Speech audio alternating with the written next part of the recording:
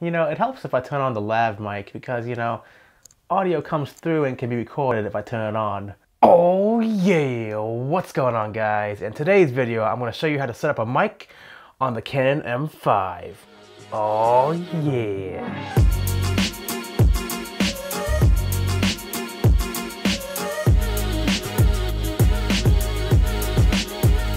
Oh yeah. So you guys probably came here to see how to set up a shotgun mic or any external mic to the Canon M5.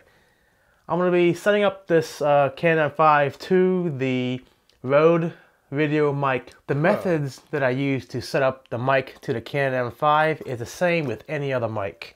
You can use the Rode Video Mic Pro, you can use this Techstar SGC 598, or you can use the brand new Rode Video Mic Pro Plus.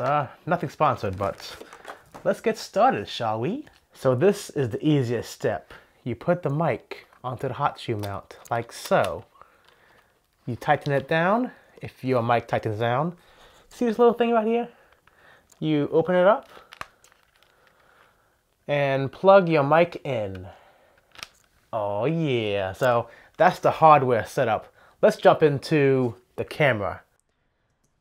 Okay guys, we're in the camera right here. Let's start by pressing the menu button. After you press the menu button, make sure you're in the camera menu. You can use the D-pad to scroll around, or you can use a touchscreen.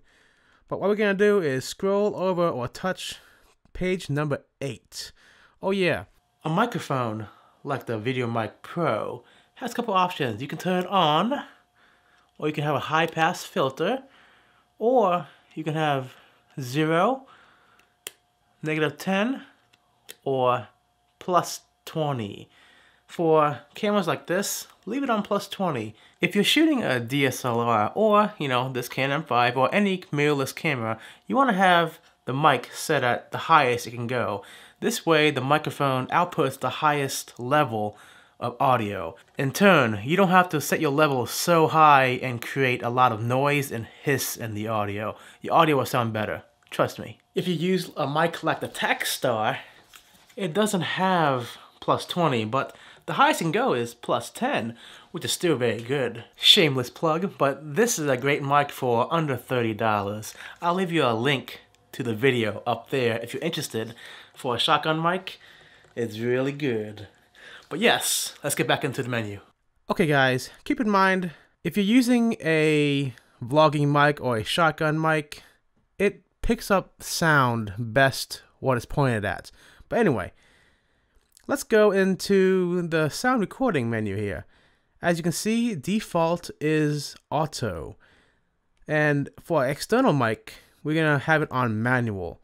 If you look at the bar graph down below, you can see the bar graph goes to where I am talking.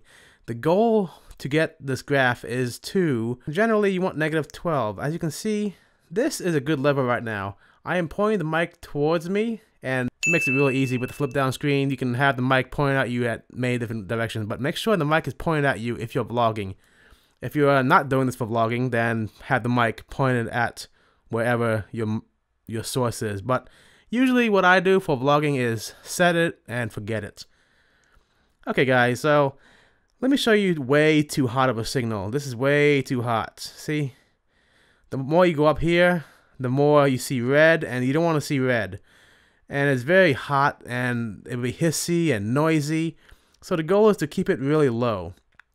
I prefer mine in the quarter at least, or below. And I do something like in right here. This is a really good level. 1, 2, 3, testing 1, 2, 3. You can see I'm a little hot at the, a little above -12, but then again, I am like 3 inches away from this mic recording this video. So this is vlogger length right here. As you can see, I'm holding it at a vlogger length. Well, you can't see, you can hear. I'm holding it at like, arm length, and this is a really good level right here. Oh yeah. Okay guys, there you go. Press set to confirm. The wind filter and attenuator, we really don't need this, but if you're a real professional and you want full control over the audio, leave it off. If you want, it to be on all the time, press on. As you can see, it squashes my sound. Sound check 1 2 1 2. Yeah, this is a little overkill in most situations.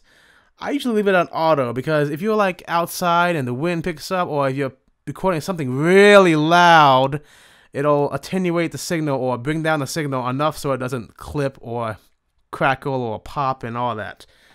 I leave it on auto for most of my vlogs. It's a really good safety net. Well, there you have it, guys. This is setting up the mic inside the Canon M5. Let's go back into the studio. Let's quickly compare the mics between the external mic to the internal mics of the Canon M5.